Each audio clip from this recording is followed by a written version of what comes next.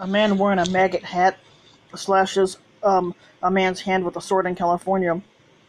Coming over San Francisco, California, San Francisco police were searching Monday for a man who wore a maggot hat, which also stands for "Make America Hate Again" hat, had used a sword to slash another man's hand after an argument outside a roller skating ring.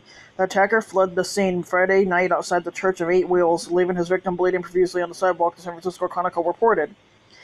The man wearing the hat featuring 45's campaign slogan approached the victim, and the two started arguing. When the victim tried to grab the hat, the attacker pulled out a sword and cut him. Officer Robert Ruckus told the newspaper. Sergeant Michael Andrzejczyk on Monday confirmed the sword attack, but declined to offer any further details. The victim, whose name was not released, was treated at a hospital for non-life-threatening injuries. Scott Sweeney, who was in the area the night of the attack, said he saw a man with the maggot hat and sword tucked into the back of his jacket about 30 minutes before the incident. The man, Sweeney said, was shouting homophobic slurs at him.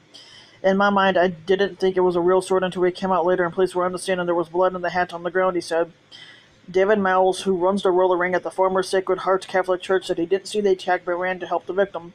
Miles said officers asked if a man dressed as a pirate had come into the roller ring, but he hadn't seen anyone like that. See, this is why I do not support Donald, because he incites these attacks.